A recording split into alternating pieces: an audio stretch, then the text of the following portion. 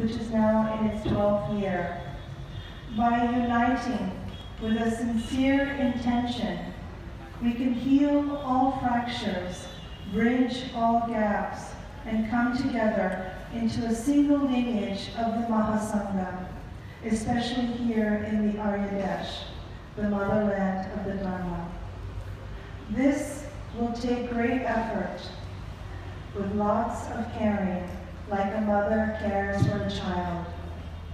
We must not point our fingers, seeing only each other's faults, for we must look at each other for each other's strengths in a way that we can all learn to assist each other in our activities. I often ask myself how our precious teacher would look at us during these current times.